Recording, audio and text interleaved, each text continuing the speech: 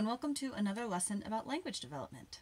In this lesson, we are going to talk about some of the phonetic variables that children are listening to as they're trying to learn how to understand their first language. So by phonetic variables, what I mean is features of the sound that a child can hear and we can analyze to figure out, whether what you're hearing is a B or a D, or whether what you're hearing is an ah or an ah, things like that, right? So these are the types of sort of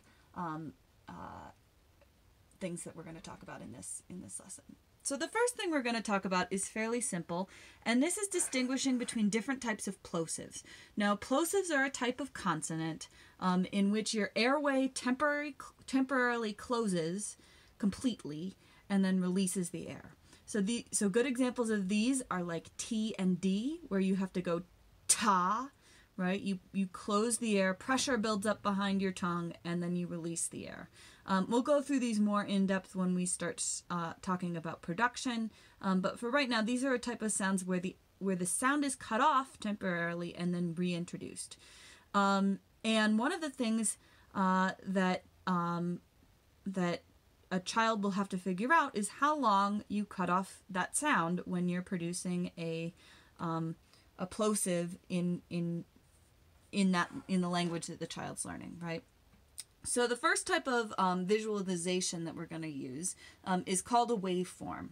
Now, a waveform is basically just a way that a computer can let you visualize how much sound is being produced at a given time. How loud is the sound, right? So when you're looking at the waveform of speech and you see a big pause like this, somebody has either stopped speaking, just decided to not talk anymore, or else you've got a closure, right? So a closure is what we call this period between when the sound is cut off by a plosive and when it's released again. So this is the closure. And this here, when the sound starts again, is called a release. So when you make the sound ta, you have a temporary closure that's really quite short, ta, right? And then the t sound, that sort of puffy sound, is where you get the release. So the closure and the release. And the duration of the closure is something that can vary between consonants of different types and consonants in different languages. So a child who's learning to use plosives and to understand plosives thinks about how long was that closure for. So there are some languages in which the length of a closure will change the sound that you're producing. So in English, whether I say ta or ta, it's easier to say if I say ta versus ta. It's still a T, right? So the length of the closure doesn't change the sound that you're producing, but there are languages in which ta means something different from ta, right? And so a child has to learn, in my language, are those two sounds different, or does the closure just signify, how emphatic you're being or something like that? So that's the first variable to do with plosives that a child is paying attention to, which is how long is this time during which you keep your mouth closed when you're making a plosive. The second variable is called the voice onset time. Now, the voice onset time has to do with after you've released the air, how much time is there between the release and when you start making the vowel sound.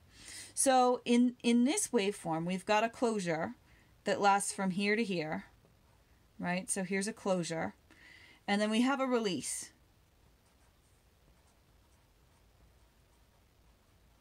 Right, there's your release. That's the end of the closure.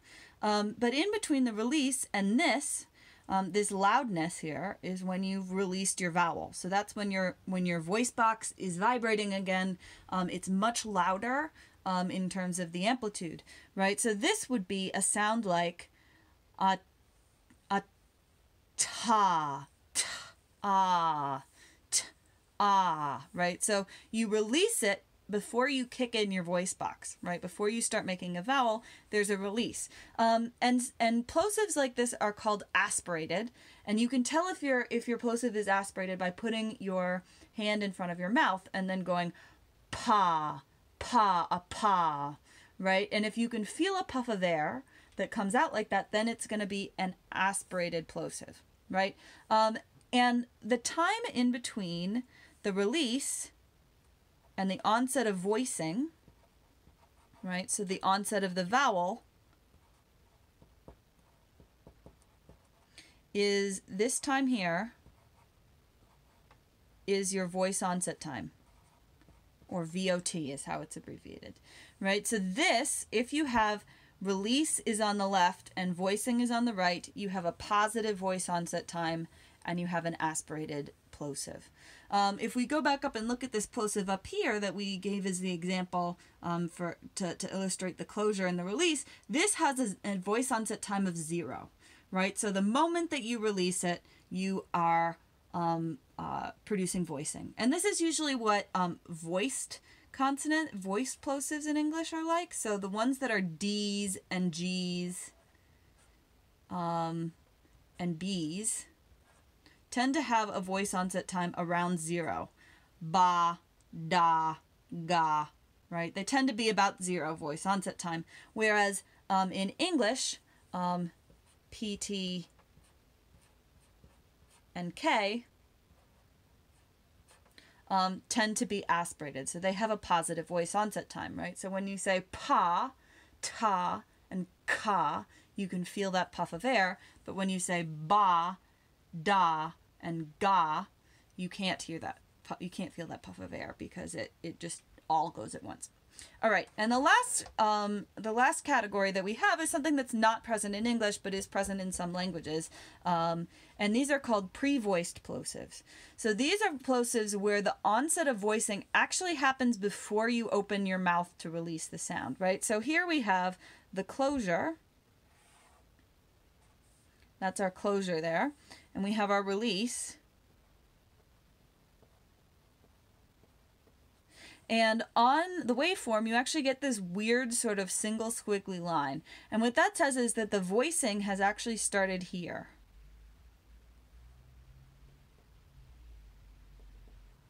It means you've turned on your voice box before the air can get out of your mouth. So what this sounds like is a ba, a ba, a ba. There's this sort of build up behind, makes you want to puff up your cheeks, sort of a da, a ba, right? So this would sound like a ba, right?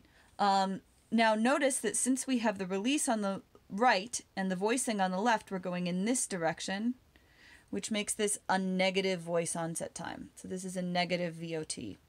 Now there are languages that have where they have a D, a G, and a B, and they have a P, a T, and a K, and they also have a pre-voiced B, D, and G, which sound like ba, ga, and da, right? So one of the things that a child is doing is they're figuring out, so here's the VOT here. So they're figuring out not only how long do I leave my mouth closed, right, which is the same on all three of these, right, but they're also figuring out when do I turn on my voice box after or before I open my mouth on these types of sounds. So those are some of the phonetic variables for plosives.